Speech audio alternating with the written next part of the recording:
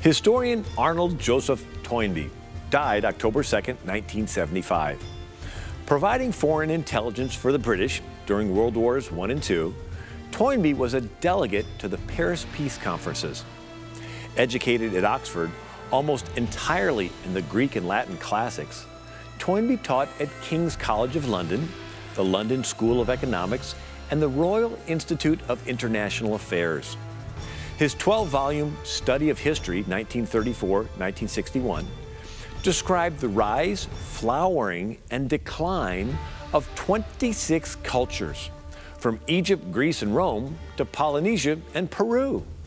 Civilizations die from suicide, not murder, argued Toynbee, who saw religion as a prime motivation in history.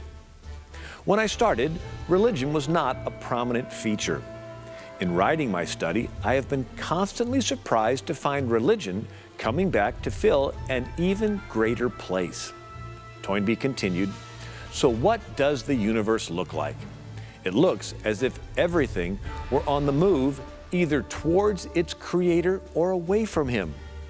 Arnold Toynbee wrote, the course of human history consists of a series of encounters in which each man or woman or child is challenged by God to make the free choice between doing God's will and refusing to do it.